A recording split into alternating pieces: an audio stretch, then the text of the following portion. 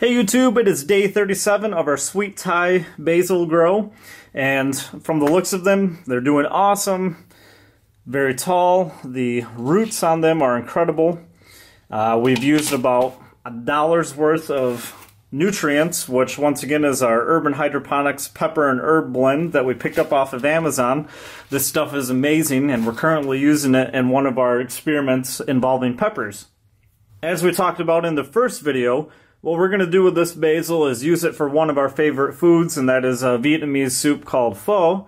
And the other thing that we're going to do is we're going to sacrifice some of these shoots and do a video on how to clone basil, clone plants, and actually use a new cloning system that I made. Look for that video about the cloning bucket coming out in a couple of weeks, and a how-to tutorial of how to build the cloning bucket. It's a super cheap method, and you'll save yourself a lot of money versus buying one from the store. In short, that pretty much wraps up what we're going to cover on the Sweet Thai Basil Grow. The system that we're using is the little protein jug. I'll put a link in the description to how to make that system. I'll have a link for the fertilizer. And as always, like us, subscribe, check out our other videos, and until next time, we'll talk to you later.